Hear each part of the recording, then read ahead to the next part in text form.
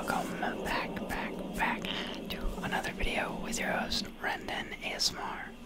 In tonight's video, I'll be doing a Week 7 recap along with a Week 8 waiver wire pickups. So, if you're into fantasy football and you want to skip ahead to that part of the video, I'll leave a timestamp back down below that you can click on. If not, then you've come to the right place. We'll start off our Week 7 recap with Thursday Night Football in a matchup between the Denver Broncos and the New Orleans Saints. In this game, we saw the Broncos take down the Saints to move to a record of 4-3 with a final score of 33-10. The Saints now fall to a 2-5 record after starting 2-0 on the year. In this game, Bo Nix went 16 of 26 in passing attempts for 164 yards. We had Javonte Williams rush 14 times for 88 yards and 2 touchdowns. And then in the receiving game, Troy Franklin leading the receivers of the Broncos, 5 catches for 50 yards. As for the Saints, we had Spencer Rattler getting his second ever start, going 25 of 35 for 172. We had Kendry Miller leading the way for the backfield of the Saints, 6 carries for 36 yards. And then finally in the receiving game, we had Cedric Wilson Jr. with 6 catches for 57 yards and 8 touchdowns. In terms of total offense in this game, we had the Broncos outgaining the Saints 389 to 271. Now, let's talk key takeaways from this matchup. As for the Denver Broncos side of things, we have to commend their running game. They got 225 yards rushing in this game, averaging a whopping 6.5 yards per rush. That means within 2 rushes, you've already picked up your new first down. That's pretty huge. You know, I am a little bit critical of this Denver Broncos backfield. I don't think that they have a real running back, but Javonte Williams stepping up in a big way, and a lot of rushing from Bo Nix himself in this one helps propel the Broncos to another victory. The Saints, on the other hand, yes, you lost this game. Losing by 23 points, you are going to have to do some reflection, but let's keep in mind all the injuries to their defense and their offense.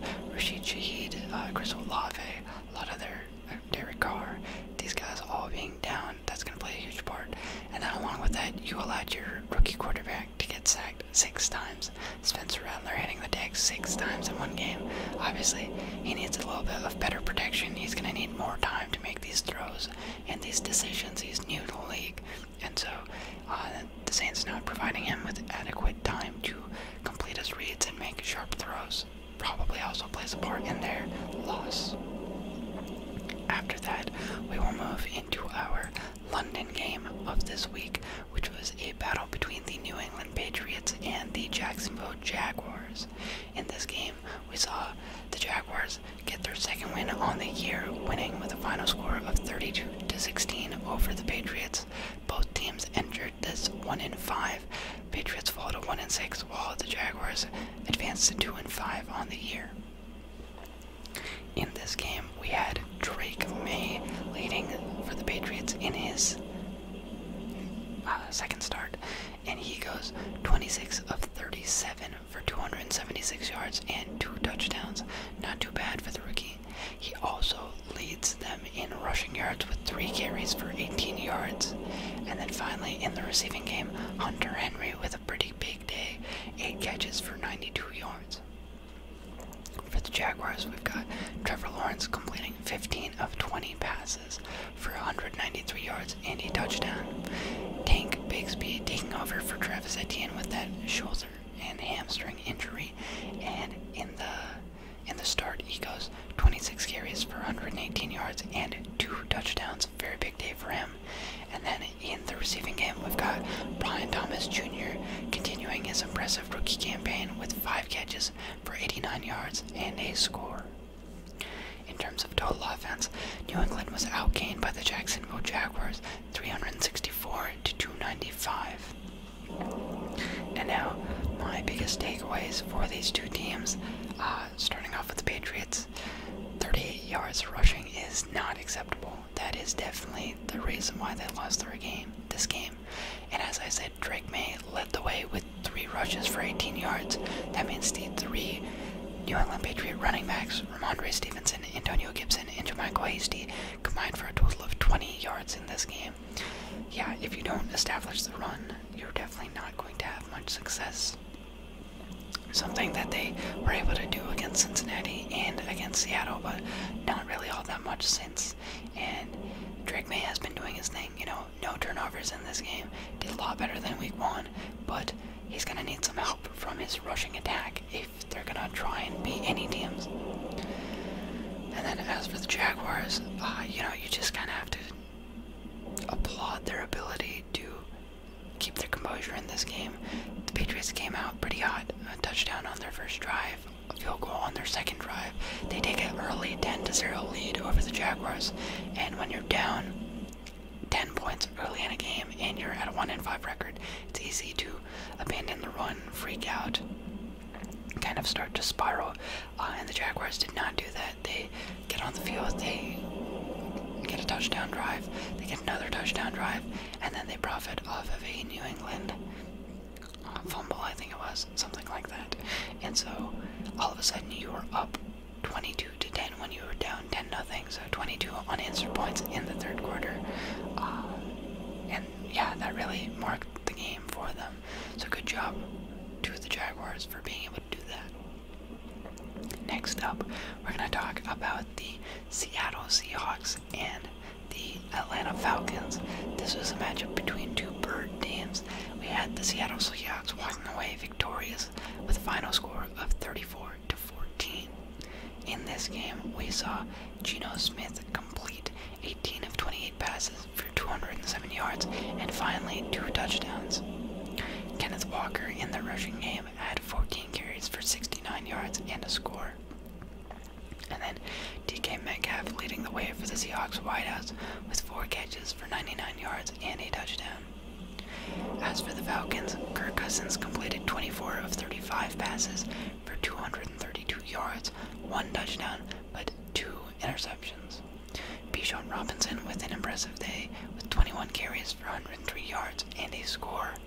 And then in the receiving game, Kyle Pitts with one of his better performances, 7 catches for 65 yards. Now, when it comes to total offense, the Falcons actually slightly outgained the Seahawks 369 to 339, but they still find themselves losing this game. And here are a couple reasons why. First, by the Seahawks, very clean game played by them, very clean football, did not turn the ball over, and that is huge. No interceptions for Geno Smith is very remarkable because he was tied for second place in the league in terms of interceptions thrown, and a large part of that is he just has no time in the pocket. They're not doing a good job of protecting him, but not the case in this game. He was only sacked 1 time against the Falcons, so gotta give it up to Geno for not throwing any bad passes, for not turning the ball over, and to the Seattle O-line for only letting him get sacked once. As for the Falcons, the final score is not really indicative of how the game was for majority of it. You weren't really down that bad until the fourth quarter, and then that's when they completely, screwed the pooch. They had 3 turnovers, including a fumble return for a touchdown, all in the last couple drives in the second half. And so, the Falcons at one point, I think they were about to score. They were in position, maybe down 10, about to score, and then they get picked off, something like that. So all of a sudden the game goes away from them. But outside of the fourth quarter, the Falcons really weren't doing that bad. They could have won not that they could have won, but they could have been in a much better position, and they just made a lot of late mistakes. So gonna want to be a little better in the second half. After that, we move into our matchup between the Tennessee Titans and the Buffalo Bills. The 1-5 Titans, well, now they're 1-5. The 1-4 Titans were taking on the 4-2 Bills. Buffalo walks away winning 34-10 over the Titans. And in this this game, we saw Mason Rudolph get the start for this Titans team. He goes 25 of 40 for 215 yards, 1 touchdown, and 1 pick. Tony Pollard with 16 carries for 61 yards in this one, and Chigoziem Okonkwo with 4 catches for 50 yards for the Titans. As for the Bills, Josh Allen going 21 of 33 for 323 yards and 2 touchdowns. Still no interceptions on the season for Josh Allen. Then we have Ray Davis leading the backfield with 5 carries for 41 yards and a touchdown. And then finally, Keon Coleman with an impressive 4 catches for 125 yards. In terms of offensive yardage, Buffalo outgained Tennessee by exactly 100 yards, 389 to the 289 of the Titans. And in terms of my key takeaways for the Titans, I actually do have to commend them. I'm not gonna, yes, you did lose by 24 points, but in the first half, the Titans were in control.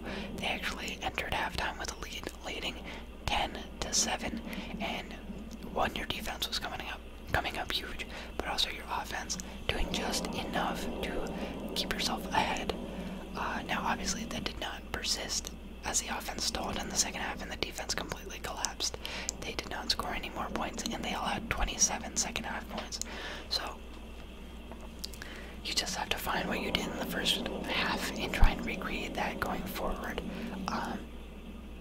But yeah, I mean, I personally did not think that they had a chance of winning this game, so the fact that they even led through half of it was very impressive to me. And as for the Bills, looks like the Amari Cooper trade is paying its dividends early. You see the entire wide receiver room benefiting from this move. In this game, we had Keon Coleman, 125 yards, 4 catches. Amari Cooper in his debut, 4 catches for 66 yards and a touchdown. And even Khalil Shakir with 7 catches for 65 yards. All these guys helping Josh Allen get a 323 passing yard day.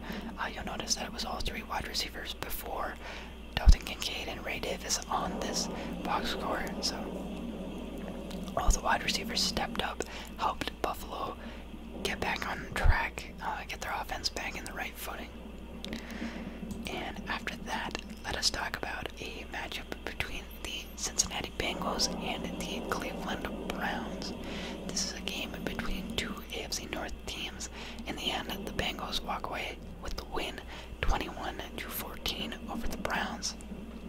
They moved to a record of 3-4 on the year, still looking to get back to 500, and the Browns unfortunately fall to 1-6.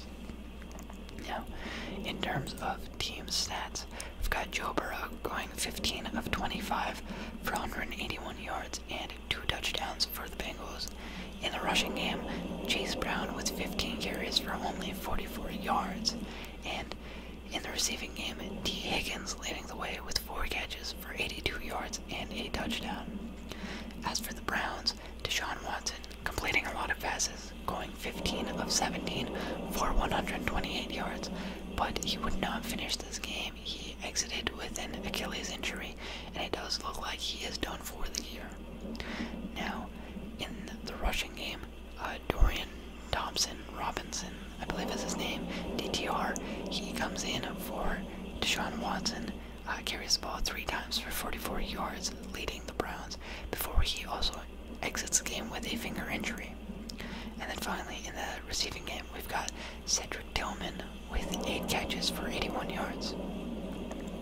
Offensively, ironically enough, Cleveland leads the way in this one with 336 yards to the 223 of the Bengals. It's not often that we see Cleveland doing better than another team on offense. But yeah, in terms of how this game went, my takeaways for the Bengals, I still don't think that this running game is serviceable. It was 59 yards on the ground for the Bengals, and they averaged 2.4 yards per carry across their backs and Joe Burrow, and even the wide receiver sweeps that they were running. Overall, I think that they need to make some sort of move. I don't know what happened to Zach Moss. He just is getting phased out. Chase Brown not nearly as efficient as he was before, and the rushing game does need some sort of spark. I think either you bring someone in or you change something up, but it's not working, and you barely beat a Browns team. Like, I think there was a defensive touchdown by the Bengals in this one, or like a special teams touchdown, and in that case your offense was only as good as the Cleveland Browns, and that is not okay. So you win this week, but it does need to be better going forward. And as for the Browns, I truly think it's time to call it. You're gonna have to, unfortunately, enter that reset cycle once again. Look for your next franchise QB. This team, after a great season last year, battling through all those injuries, Kevin Stefanski winning Coach of the Year. You've got Joe Flacco, comeback player of the year. The team is just down bad at 1-6. You're completely out of the playoff picture. Deshaun Watson owed all that money, has never finished his season. Has never even really looked that good. It's over. I think you call it. You tried, you failed. You had a little bit of a glimpse of hope with Baker Mayfield for a little bit, and you sold your soul for a guy who was not good at all. So you embrace the fumble and you go back into that cycle. Maybe you go get a Shadur Sanders, a Cam Ward, depending on who is available in the draft, who is declared for the draft. But yeah, truly tragic for the Browns to be back at the bottom. After that, let us move into a matchup between the Packers and the Texans. This was a very close, well-fought game, but in the end, the Packers would come out on top with a final score of 24-22 over the Texans, bringing both teams to a 5-2 record on the year. In this game, we saw C.J. Stroud of the Texans, very limited, 10 of 21 passing for only 86 yards. In terms of rushing, we had Joe Mixon with 25 carries for 115 yards and 2 touchdowns. And then in the receiving game, Dalton Schultz leading the way with 1 catch for 28 yards. Not ideal. And then as for the Packers, we've got Jordan Love with 24 of 33 passes completed for 222 yards, 3 touchdowns, and 2 interceptions. Jordan Love throwing a lot of touchdown passes on the year, and I think he would be leading the league if it were not for those 2 games missed with injury. Next up, in the rushing game, we've got Josh Jacobs with 12 carries for 76 yards, and though it's not in this stat line, Josh Jacobs finally ending his streak of the most carries without a receiving touchdown in league history. He catches his first ever catching touchdown, receiving touchdown as a running back, so congratulations. And then after that, we've got Romeo Doubs with 8 catches for 94 yards in this Packers wide receiver group. In terms of total offense, both teams not producing that much. Houston with 197 yards and Green Bay with 277. Now, despite the 3 turnovers, Green Bay was still able to win this game, and that was largely due to the fact that C.J. Stroud was completely shut down in the second half. This offense was unable to do much at all, going into halftime with a 19-14 lead over the Packers. The entire opening 3-4 drives of the second half, Texans could not do anything. Finally, with the game on the line, they do get their act together. They go down the field, they kick a field goal, but then the Packers respond with their own field goal and win the game. So got it going a little bit too late, and even then it was mostly behind the legs of Joe Mixon. C.J. Stroud, like an unbelievable amount of struggle. I've never seen him struggle that badly before. And for the Packers, it's time to give the Packers defense the credit that they're due. Absolutely demolishing C.J. Stroud, making him a non-factor in this game, keeping the Texans under 200 yards of offense after their impressive performance last week against the Patriots. And if we take a look at this Packers team in the last 3 weeks, you've got the Texans, you've got the Cardinals, you've got the Rams. Across those 3 games, they're allowing an average of 18 points per game, which is quite low. So, great job by the Packers first two of those opponents, not that impressive, but keeping the Texans to just 22 and under 200 yards of offense, that is something that, if you can do this, if you can keep doing this, you're in a great place. Because the loss against the Vikings, the loss against the Eagles, you did allow a lot of points, a lot of yards, and so for them to go toe-to-toe with an offensive juggernaut type of team and keep them limited like this, great sign for the Packers. Good things to come for them, even though they sit in third place in this division. Alright, after that, we've got a matchup between the Miami Dolphins and the Indianapolis Colts. In this game, the Colts getting the victory against Miami with a final score of 16-10. The Colts move to a 4-3 record on the year, while Miami falls to 2-4. In this game, we saw Tyler Huntley going 7 of 13 on passing attempts for 87 yards and a touchdown. We also had Tim Boyle play for a bit of the game for the Dolphins. Then in the rushing game, Devon Achane, in his return from concussion, he goes 15 carries for 77 yards. And in the receiving game, we were led by the most dominant wideout on the Dolphins, Jonnu Smith, with 7 catches for 96 yards and a score.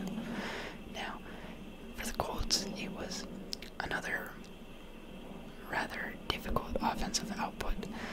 Anthony Richardson going 10 of 24 for 129 yards. Then we've got Anthony Richardson leading in the backfield. Jonathan Taylor out once again, unfortunately. So Richardson leads the way with 14 carries for only 56 yards. And then finally, we've got Michael Pittman Jr., who had 3 catches for 63 yards. Offensively, Miami actually led Indianapolis 337 to 284, and that kind of shows you how bad Indianapolis was in this game offensively, for the fact that Miami could outperform them with Tyler Huntley and Tim Boyle. So our key takeaways in this matchup have got to be the Dolphins. Honestly, not much done wrong. It really just comes down to your missed kick. You missed a kick, and you fumbled the ball all in the second half. If you had not missed that kick later in the game, you do have the opportunity to go for a game-tying field goal rather than having to go for it on 4th down, and that's really all it was. Missing that kick put you in a worse spot later in your later possessions. And for the Colts, it's been a lot of ugly victories, in my opinion.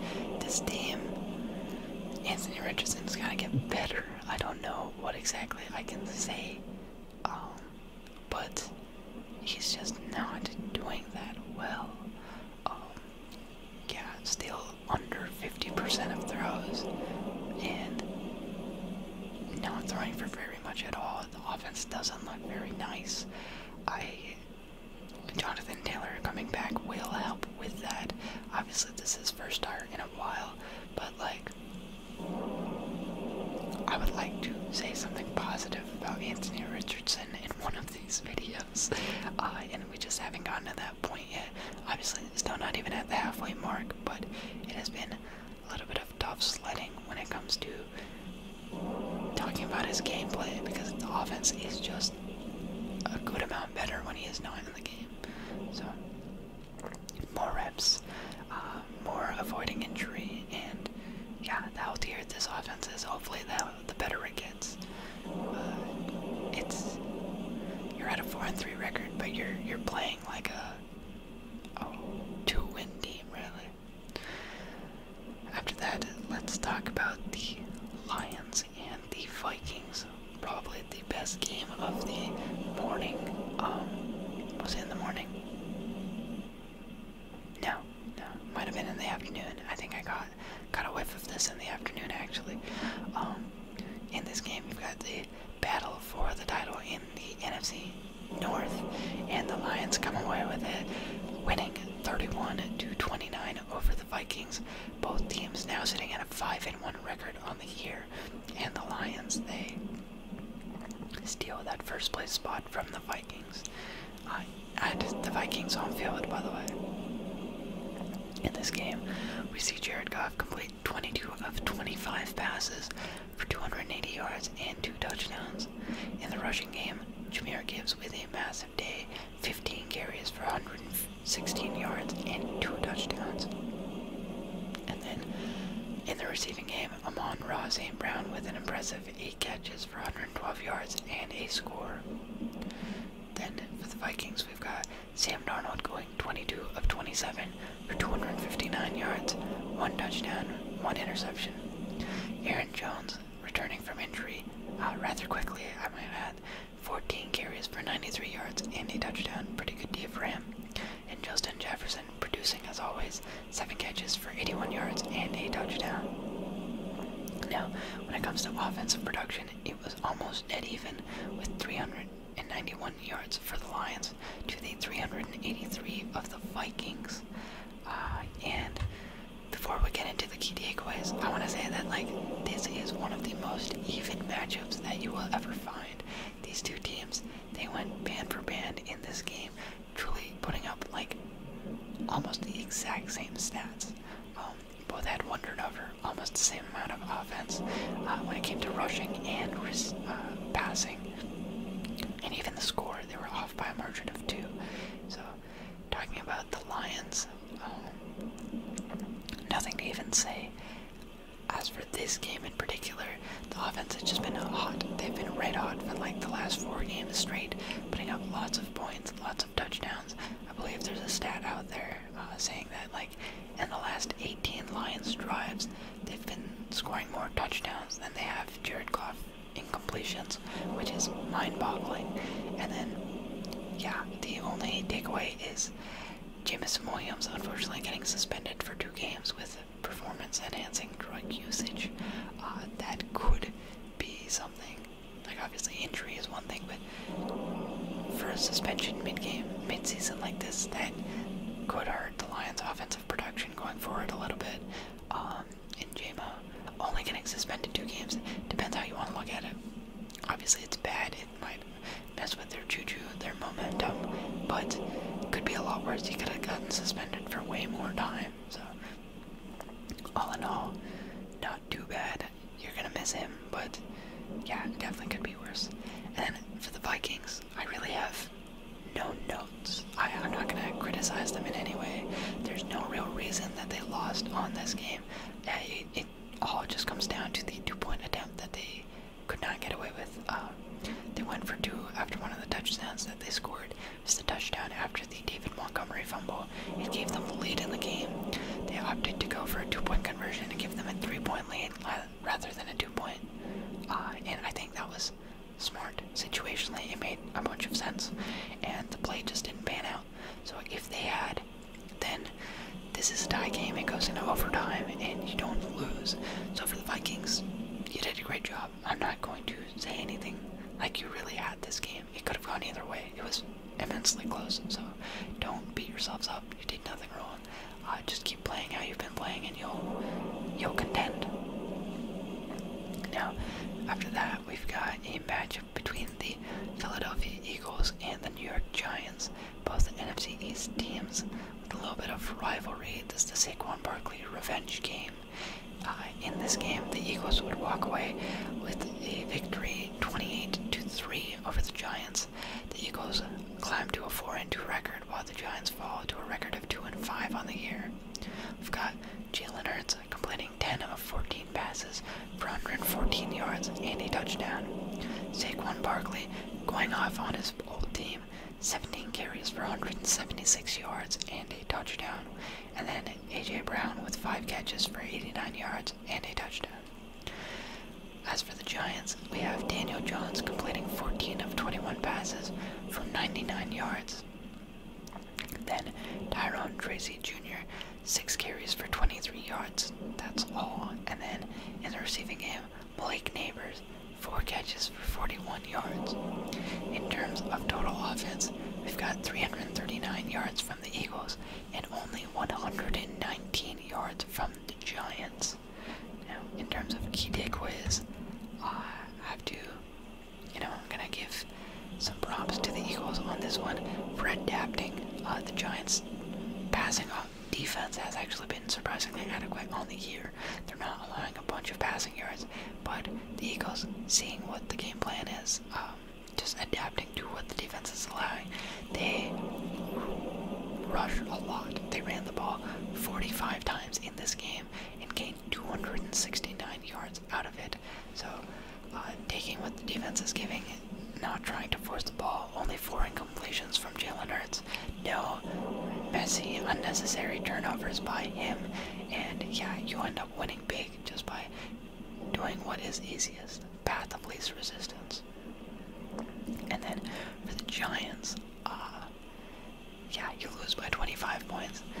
Obviously, only putting up 119 yards of offense, you have to blame someone, and most people are going to point their finger at Daniel Jones, but the man was sacked 7 times, and in total, there were 8 sacks allowed in this game by the Giants. That offensive line is not cutting it for anyone. Like, when's the last time you heard someone get sacked that many number of times and still win a game? The only one that comes to mind is Joe Burrow against the Titans in the playoffs a couple years ago. But even then, like, it's not. That's not something you're trying to replicate. You don't ever want to be allowing 8 sacks in a game as an offensive line. So, you gotta blame the line more than Jones in this one, in my opinion.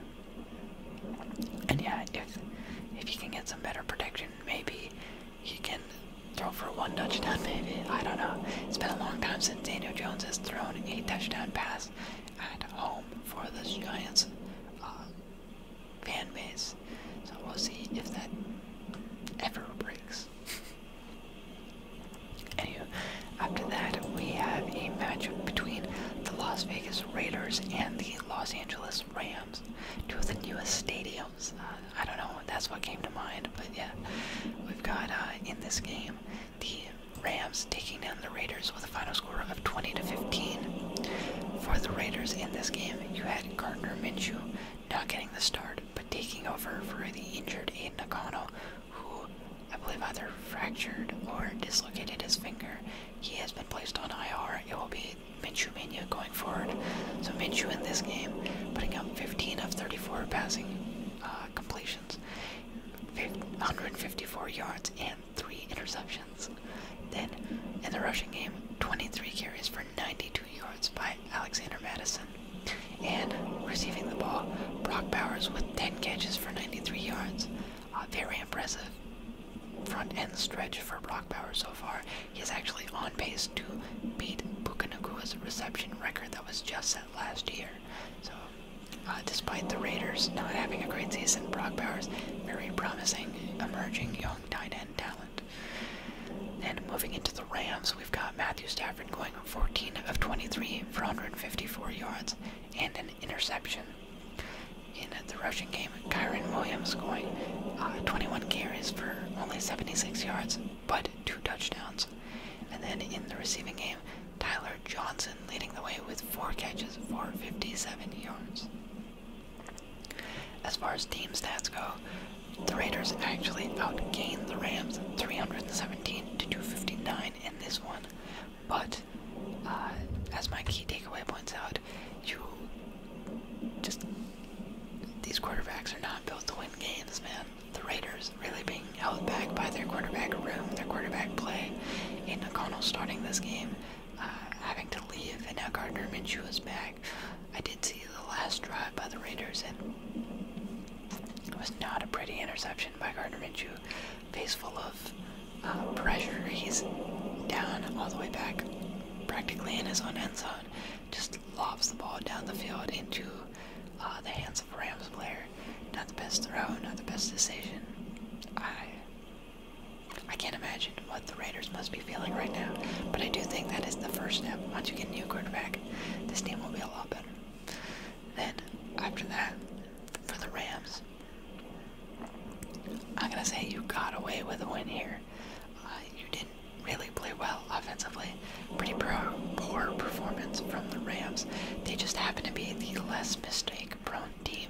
4 turnovers by the Raiders to the 1 of the Rams. Going to play a big part in their 5-point victory here. That dude, they scored, I think, on special teams defense. And so, yeah, offensively, not that good, but you do look to get Cooper Kupp Cup back next week, hopefully. I know he's been out for quite a while. And that should be helpful. But shout out the Rams defense for forcing all these turnovers by the Raiders offense and helping them win the game. Alrighty, so after that we've got a matchup between the Carolina Panthers and the Washington Commanders. Now, in a very unfortunate turn of events, Jaden Daniels goes down early in this game with an injury, and it really does not affect the Commanders at all. They still win this game 40-7 over the Panthers, but he luckily avoided major injury. Only going to be out a couple weeks. He's week to week at the moment, and so that is good news for the Commanders. Now, taking a look at this game, we had Andy Dalton going 11 of 16 in the passing game for 93 yards, but 2 interceptions. Chuba Hubbard rushing the ball 17 times for 52 yards and a score. And then in the receiving game, Jadavion Sanders with 6 catches for 61 yards for the Panthers. As for the Commanders, you've got Marcus Mariota going 18 of 23, filling in for Jaden Daniels for 205 yards and 2 touchdowns. Brian Robinson Jr. getting 12 carries for 71 yards and a touchdown. And then finally, Terry McLaurin with 6 catches for 98 yards in this one. In terms of total offense, it was a whopping 421 to 180 in favor of the Commanders. Yeah, kind of a beat down here. Nothing to say that could really defend the Panthers. Most notable takeaway is it has to be that Andy Dalton kind of looked scared to throw the ball. He obviously had a couple of early mistakes throwing. I think a pick 6 very early on, and then another pick not too far after. And after that, he just had no confidence, and so the passing game was completely eliminating. The Panthers finish with 85 yards passing, and yeah, obviously not good. And even when they put Bryce Young in towards the end of the game, he finishes with like -2 yards passing, I believe it was. Yeah, 2 of 2 passes for -4 yards. Yeah, so Panthers passing attack, it's rough. So now you've got Andy Dalton playing just as bad as Bryce. Hopefully he doesn't make early mistakes like this, because I think he just got really in his own head after that happened. But yeah, and then as for the Commanders, offense continues to roll. They have been doing really well. I think they have 4 games of over 30 points, or 35 points scored, and that's a lot. But I have to see how the offense fares against teams with slightly better defenses. I know in their futures they're going to be playing against like a Steelers defense, I think a Giants defense, another defense that's a bit more stingy, and with no Jaden Daniels, that could prove to be much tougher than this porous Panthers defense. So yeah, but in this game they did amazing. Now after that, we've got a match between the Kansas City Chiefs and the San Francisco 49ers, a little bit of a Super Bowl rematch, and once again the outcome was the exact same. Kansas City Chiefs winning it 28-18 over the 49ers. Kansas City climbs to a record of 6-0 on the year, the only undefeated team in the league, while San Francisco falls to 3-4.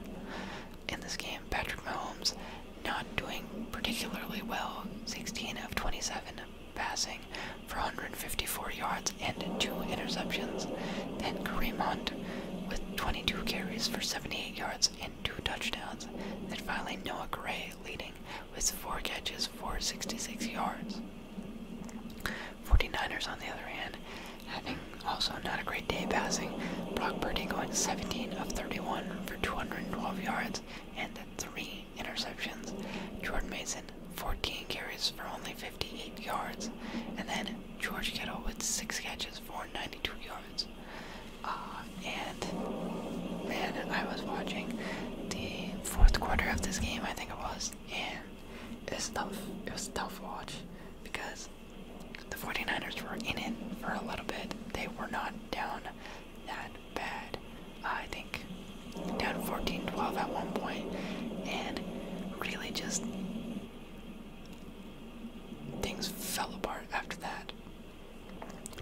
drives of interceptions.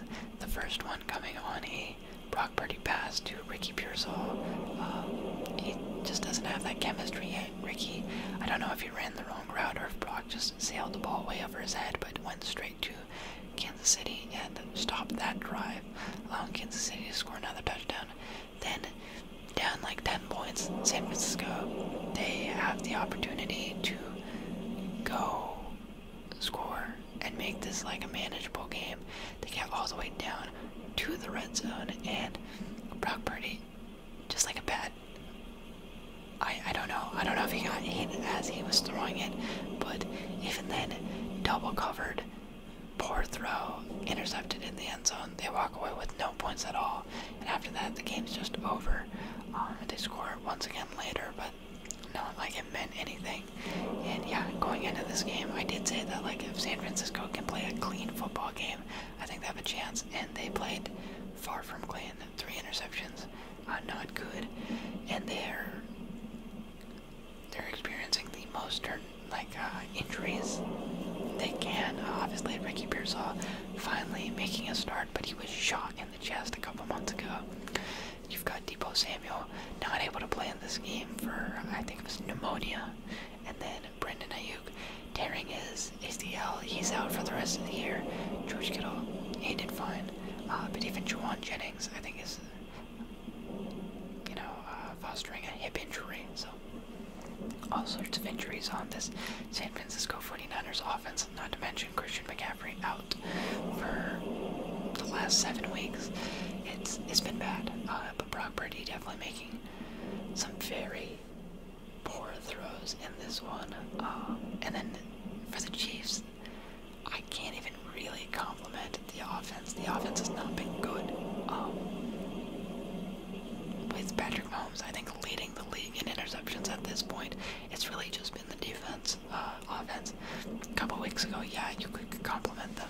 This time, it wasn't a pretty showcase. Kareem Hunt getting the job done. Patrick Mahomes, yes, he runs down the sideline that one time, and then he rushes in for the touchdown. But in terms of passing, it was bad. It was really bad. Especially by his standards, and they're really getting it done by the defense. The defense, in the last 4 games, is allowing opponents under 15 points per game. So, really, it's the defense that's carrying them to this undefeated record. Weeks 1 and 2, Kansas City offensively doing a bit better, but since then, it's just been them profiting off of turnovers and doing well enough offensively, though they produce a lot of turnovers themselves as well. So I'm not going to give Patrick Mahomes any real credit in this one. Yeah, you had the one run, but it's more on San Francisco that you can pin the blame, or the Chiefs' defense. Chiefs offensively, they are beatable. You just need to make less mistakes than them, and that hasn't happened yet. After that, we've got the Sunday night matchup between the Jets and the Steelers. This game would be taken on by the Pittsburgh Steelers at home. They win 37-15 over the Jets in what was a close game at some points. Steelers climbing to a record of 5-2, while the Jets fall to 2-5. And yeah, kind of rough. You've got Russell Wilson making his first start for the Steelers, but let's talk about the Jets first. In terms of passing, Aaron Rodgers goes 24 of 39 on passes for 276 yards, 1 touchdown, and 2 interceptions. Then, rushing the ball, Brees Hall limited with 12 carries for 38 yards and a score, but he was unlocked in the passing game with 6 catches for 103 yards. Then, for the Steelers, Russell Wilson, his first game this year, he had 16 of 29 passes completed for 264 yards and 2 touchdowns. Najee Harris with 21 carries for 102 yards and a score. And then George Pickens with a big day, 5 catches for 111 yards and 1 touchdown. And he got 2 very, very nice 50-50 balls in this game. As far as takeaways go, if you're the Jets, all I can really say is, one, you need a new kicker. Greg the Leg is cooked. He hasn't made a single kick of over 50 yards. He's missed on more 40-yard attempts than he's made, and he's not even perfect. From 30 to 39 range, the guy has missed 5 kicks on the year. He is definitely costing you a lot of points, and I would get rid of him as soon as possible. You need a new kicker. And now, outside of that, gotta get on page with Devontae Adams. Devontae Adams coming to this Jets team was a big acquisition, a big talking point of the week, but yikes, it wasn't that good. 3 catches for 30 yards in his debut as a Jet, the least amount of yards between Rodgers and Adams in a long time. I forget if it was like 2021 or 2017. It was a long time, and yeah, I'm just gonna have to be more familiar with the playbook, be a bit better. And then for the Steelers, I really have to tip my hat to Mike Tomlin, because all I saw regarding this decision was criticism. I don't think I saw a single person applaud him and say, yeah, I think that this is the right call. He knows best. He's doing the right thing. And even I wasn't like the most on board with this. Russell Wilson, he had not played a game yet. Coming off this calf injury, Justin Fields has led you to a 4-2 record, doing just fine. But Mike Tomlin adamant that this is a quarterback competition. He wants to see what he can get out of both quarterbacks before deciding who should be the quarterback of this team for good, and sticking with his gut against all odds. And yeah, obviously Russell Wilson with a great performance here. Didn't start off that hot, but by the end of it, rushing touchdown, 2 passing touchdowns, some great throws, and you really have to credit Mike Tomlin because he was the only one vouching for that. And yeah, it just proves that these head coaches usually know what they're doing more than any fan or watcher or spectator. So, yeah. Anywho, after that, we move into the first of our 2 Monday night games. First of these being a matchup between the Baltimore Ravens and the Tampa Bay Buccaneers. The Ravens ultimately only winning by 10 points in this game, 41-31, but they were up by a lot. Tampa Bay actually ended up scoring 21 straight points in the 4th period to make it a little bit more competitive, but it was not a good second and third quarter for them. Tampa Bay starts off leading 10-0, then by the end of the third, the Ravens lead 34-10, so big switch up there. In this game, Lamar Jackson with one of the most impressive stat lines you'll ever see. He goes 17 of 22 passing for 281 yards and 5 touchdowns. Then in the rushing game, Derrick Henry going 15 carries for 169 yards. And then in the receiving game, Rashad Bateman with 4 catches for 121 yards and a score. As for the Buccaneers, Baker Mayfield 31 of 45 passing for 370 yards and 3 touchdowns, but also 2 interceptions to go along with it. In terms of rushing, Rashad White coming back into the backfield picture, he has 10 carries for 40 yards, which is honestly a good day for him. And then Cade Otton leading the receivers with 8 catches for 100 yards. And then when it comes to takeaways for the Ravens, it's really just amazement. I truly cannot express how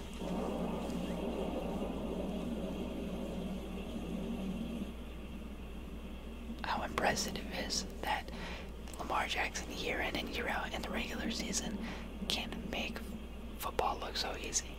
This guy, in his entire career, they have provided him with one 1,000-yard receiver, and that would be Hollywood Brown. In 2021, he had 1,008 yards on the year, and no other season has he had a real bona fide 1,000-yard guy, and they don't really make it a priority because he is just so good.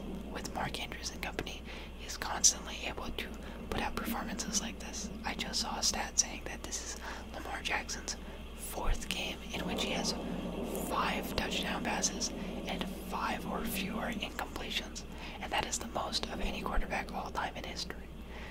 And for him to do that without ever having a real wide receiver 1, I am astounded. And it's so crazy how good he can be at times. I'm just stunned. And for the Buccaneers, I feel a little bad just because this was a game that you entered. I honestly do think you had a solid shot of getting the upside here, but the rest of the season looks pretty bleak after the developments of this game. You've got Mike Evans leaving the game early with a injury, and then last 2 minutes of the game, Buccaneers down by 10, not really playing for much. Chris Godwin dislocates his ankle. He is done for the year. Truly tragic because he was having best year of his career, leading pretty much all the wide receivers in terms of fantasy, but having a top-notch year. And now the Buccaneers lose their 2 best wideouts, their 2 best offensive pieces, and yeah, what was a 4-3 start for the Buccaneers looks a lot less exciting the rest of the way through. So we'll have to see how they respond, who steps up. But yeah, just a killer set of injuries for them. Evans not going on an IR, but the fact that it was even a consideration shows you how bad his injury is. And then finally, we've got the last matchup of the week, and this will be the Los Angeles Chargers versus the Arizona Cardinals. The Chargers would fall to the Cardinals in this game, the Cardinals winning with a final score of 17-15. Not a super exciting game, honestly. You have, in this game, Justin Herbert completing 27 of 39 passes for 349 yards. J.K. Dobbins, 14 carries for 40 yards only. And then Will Dissly stepping in for the injured Aiden Hurst, I believe it was, with 8 catches for 81 yards. Then Kyler Murray for the Cardinals, 14 of 26 passing for 145 yards, 1 touchdown, and 1 interception. Not reflected here, but he also had a very long rushing touchdown, I believe, from at least 40 yards out. And then James Conner, he had 19 carries for 101 yards, and he also led them in receiving with 2 catches for 51 yards. In terms of total offense, we've got 395 yards by LA to the 326 of Arizona. Now, this game really comes down to 2 things. Really just one thing. If you're the Chargers, it's the fumble touchback rule. Jalen Reagor catches a pass by the sideline, is making his way towards the end zone, fumbles the ball, it rolls through the back of the end zone. It is now a touchback for the Cardinals. That's it. That's the one play that if you can revert that play, you probably win this game. Because if you kick the field goal there, then you get 3 points, you beat the Cardinals. If you actually get the touchdown, you have enough points, you beat the Cardinals. The Cardinals, for them, it has to be the rushing defense. I did not expect them to be able to bottle up a rush-heavy team like the Chargers at all. They've not been that good against the rush this year. Chargers' entire philosophy is run the ball, run the ball, run the ball, and for the Cardinals to take that away from them so powerfully, only allow 59 yards rushing on the day. Truly impressive by the rushing defense. They stand tall, force the Chargers to pivot, and then causing multiple turnovers by the Chargers offense. They get another victory here. Yeah. And that does it for our Week 7 recap. That is all of the games. Now we can move into a Week 8 waiver wire segment. Alrighty, and now we're finally ready for our Week 8 waiver wire segment of this video. So, if you are not familiar, I'm gonna through every skill position in fantasy football and make my top adds of this week by position. So first off, we're going to start with the quarterbacks. I've got 3 quarterbacks for you this week. The first one is going to be Tua Tagovailoa of the Miami Dolphins. He is right now owned in 26.5% of leagues, and he just got activated off the injured reserve. So Tua, obviously a very scary injury back in week 2 against the Bills. Many people calling for him to retire. He has said, no, I'm not retiring. I'm going to play, and I'm going to play without a guardian cap. So he's confident. He went off in week 1 against Jaguars, and we know what this offense is capable of. You've got Tyreek Hill, you've got Jalen Waddle, Devon Achane, and Ray Mostert. They have been unable to do anything without Tua, so Tua actually plays a very important role in this offense, and I would get him now before he makes this offense viable again. So buy low. Next up, after that, I'm going with the guy that I went with last week, and it's going to be Bo Nix of the Denver Broncos. He is owned in 16.1% of leagues, and last week he had another solid outing, but the thing that I liked the most about what he did was he had 10 carries for 75 rushing yards, and on the year so far, he is the overall quarterback 13. That shows you that he's been pretty solid throughout the year, not even just these last couple weeks, but throughout the year.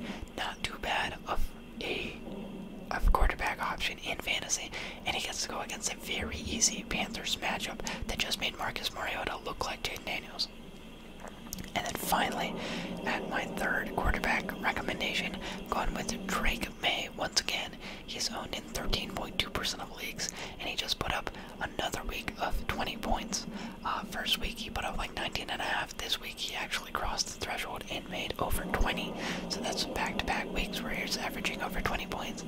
Not the best of matchups against the Jets this week, but we just did see Russell Wilson torch this Jets defense, and Drake May, he has shown that he can get it done both through the air and on the ground. So I think at some point he is due for a rushing touchdown, and yeah, I would get him while he's still learning, because this team is not even at full strength yet. You know, you had Bob Douglas out for half the game, Jalen Polk out for half the game.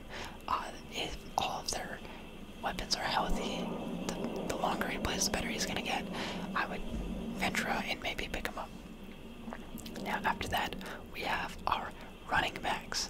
In the running back category, I've got 3 guys for you, and really these are deep adds, just because there were actually no running back injuries this week. A lot of injuries to wide receivers, but none really to running backs. So here are my 3 guys for you. First up, we're going to start off with Ray Davis. He's currently owned in 14.6% of leagues. He had himself a very nice week last week when filling in for the injured James Cook, and I didn't know how involved he was going to be going forward, but not a ton of touches this week. Still made the most of it, scoring a touchdown and overall having a productive week. So I think he has earned himself more snaps for sure, but along with that, I do think that he is a premier handcuff consideration for this Bills offense. After that, I'm going to go with Patriots running back Jermichael Hasty. The Patriots running back room is a bit of a mess right now. Ramondre Stevenson getting benched a couple weeks ago. Then you've got Antonio Gibson, who was supposed to go and take over, but he didn't do anything. And now Hasty enters the mix. His role has been growing in the past couple weeks, and he was the top receiver for the Patriots this week with 5 targets, 5 catches, and, well, not receiver. Andre Henry was the best receiver, but he was the best pass-catching back of this group, and even outdoing some of the wide receivers. So he's formed a trustworthy relation with Drake May. 5 catches, 49 yards, and a touchdown. Through the ground game, yeah, he had like 2 carries for negative 2 yards, but that much value as a receiver is pretty good for PPR. And with this running back room being as ambiguous as it is, may as well go out and get him. He's only owned in 0.4% of leagues. And then finally, we've got a Jacksonville Jaguars running back for you, Dearness Johnson. He's owned in 13.5% of leagues, and this is really only worth it if Travis Etienne is still out, but he had 7 carries. What? Sorry, 70 yards and 4 targets this week. And the 4 targets wasn't too bad amongst running backs this week. And yeah, it's right now a two-man bunch with Tank Bigsby taking over on the early down role, and then Dearness Johnson more so filling in as the third down back. But they were leading against the Patriots. More likely than not, they're going to be trailing against the Packers, and we could see Dearness Johnson get more work due to the game script. After that, we move into the wide receivers. Wide receivers, we saw a lot of injuries this week. Chris Godwin out for the year. We've got Brandon Ayuk out for the year. DK Metcalf week to week with a MCL sprain. We've got Mike Evans week to week. A lot of major injuries this week to wide receivers. So, we've got, first up, Cedric Tillman, the Cleveland Browns. This is the guy who stepped up after Amari Cooper's departure. He's on 12 targets this week across 3 quarterbacks, albeit, but it was the most of any wide receiver in the league this week, and his longest pass of the day was a 25-yard catch from Jameis Winston, who I do think will be starting this week against the Ravens. And if you know anything about the Ravens, they are a pass funnel defense, meaning that they limit the run and they force you to pass to beat them. That's what they've been doing. That's what they will continue to do. And the Browns weren't really able to run the ball, so I think that they're going to have Jameis in. They're going to throw it a lot, and we could see Cedric Tillman increase or build on this impressive day. After that, we're going to go with Jalen McMillan of the Tampa Bay Buccaneers. Right now, he's owned in 1.5% of leagues, and he figures to be the top wide receiver candidate to step up with the injuries to Mike Evans for the next 4 weeks-ish, and Chris Godwin being out for the entire rest of the year. So, he saw 8 targets this week, not bad volume at all, and yeah, the Buccaneers do like to throw the ball. Their top 2 guys are out. Jalen McMillan, probably the best option from that Tampa Bay wide receiver group out of Sterling Shepard and what is his name? Trey Palmer. And then finally, we've got for the injured 49ers wide receiver group, Juwan Jennings once again. He is on in 45.6% of leagues, so quite a bit more than our other 2. But as I said, Ayuk is out for the rest of the year. Debo is also out currently with pneumonia, and I'm pretty sure it's still in doubt if he's playing next week or not. So as long as Juwan Jennings is able to come back from the same injury, he should be able to do a lot of damage. We saw him step up big already when the 49ers were injured earlier this week, and I do prefer him a little bit over rookie Ricky Pearsall, because Ricky Pearsall is still nursing that chest injury from when he was shot, and he just doesn't have the same connection with Purdy, whereas Purdy trusts Juwan Jennings on third downs and has had some big games with him. So I'd go out and get Jennings from that wide receiver group.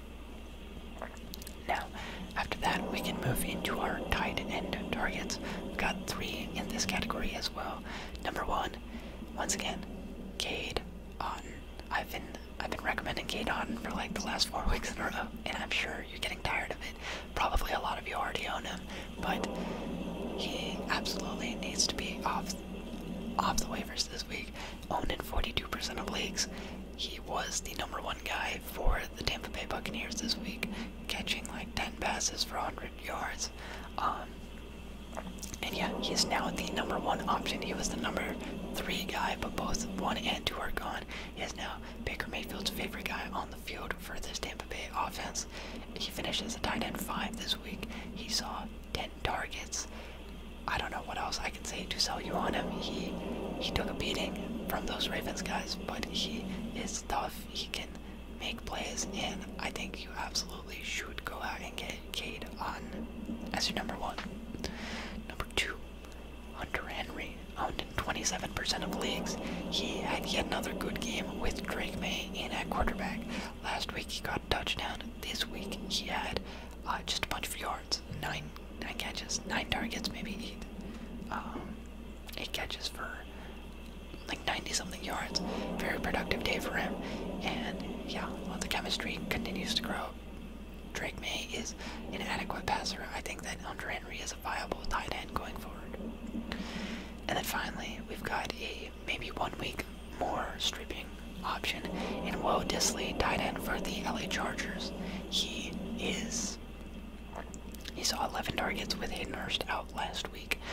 Put up his best game of the season so far. Was the leading guy for this Chargers wide receiver group. And yeah, Herbert's been throwing more and more as the weeks have been passing. So with him getting back to his old ways, and if Hayden Hurst is out once again, then Will Dissly might be his favorite target and could have another serviceable game. And finally, we've got our defense and special teams additions. I've got only 2 for you this week.